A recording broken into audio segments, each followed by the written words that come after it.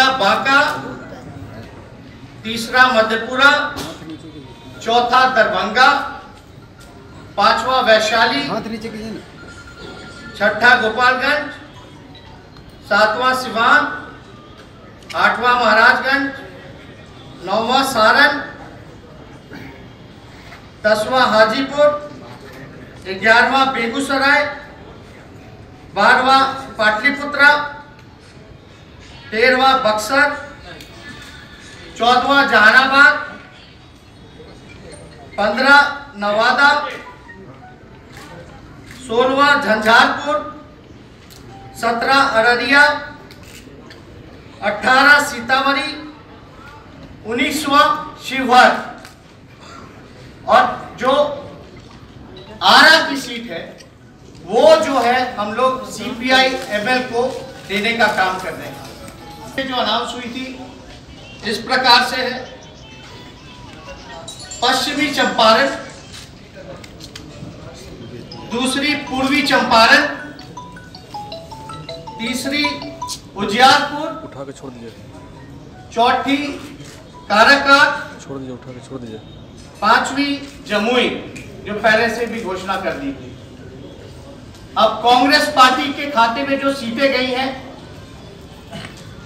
पहला किशनगंज, ये पहले घोषणा हो गया है। कटिहार, ये भी हो गया है, दूसरे चरण में है। पूर्णिया, ये भी हो चुका है घोषणा, उम्मीदवार के साथ हुई है।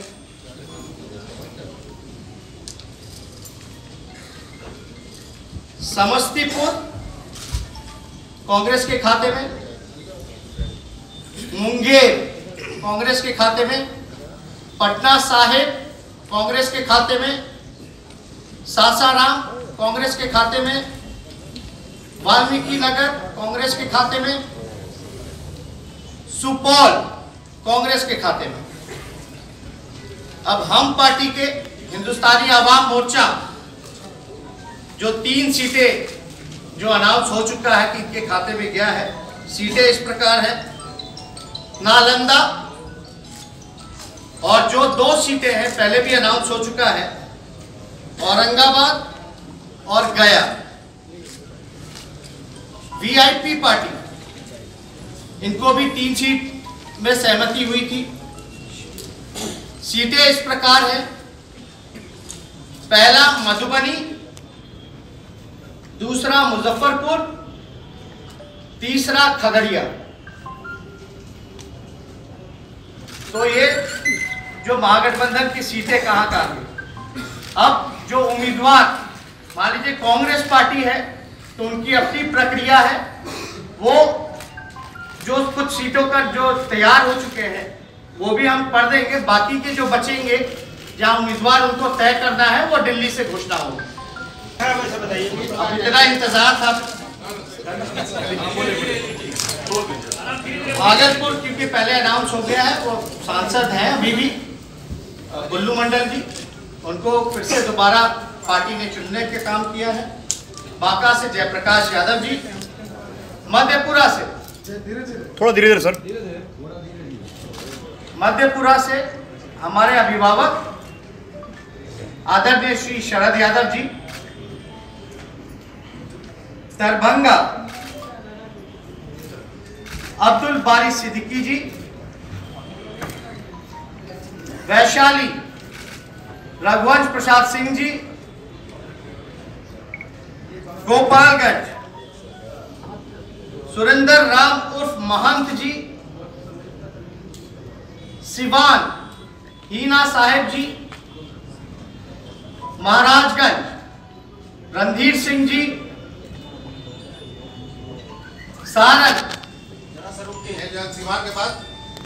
सिवान के बाद आपका महाराजगंज रणधीर सिंह, दरभंगा के बाद क्या बोले? सारण से चंद्रिका राय जी,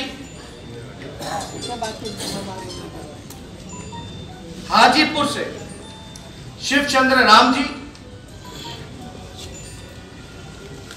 बेगूसराय से तनवीर हसन जी, पाटलिपुत्रा मीशा भारती जी, बक्सर से जगदानंद सिंह जी, जहानाबाद से सुरेंद्र यादव जी, नवादा से ये पहले कैंडिडेट का घोषणा हो गया है, विभा देवी जी, झंझारपुर से गुलाब यादव जी, अररिया से सरफराज आलम जी, सीतामढ़ी से अर्जुन राय जी, शिवहर जो राष्ट्रीय जनता दल के खाते में आया है, इसका उम्मीदवार की घोषणा कुछ दिनों में कर दी जाएगी। एक बार फिर से रिपीट कर देंगे सर, एक बार फिर से रिपीट कर देंगे क्या चीज? उसी लिस्ट को। इतना मेरा कैंपेन में जाना है, आप लोगों का कैमरा क्या काम करेगा? आरएलएसपी के जो पार्टी हैं, जो उपेंद्र कुशवाहा जी, ये उम्मीदवार की घोषणा जो है वो उन पे निर्भर है। उनकी पार्टी जब चाहे वो कर सकती है और मेरे ख्याल से जल्द उम्मीदवारों की घोषणा उपेंद्र कुशवाहा जी कर देंगे।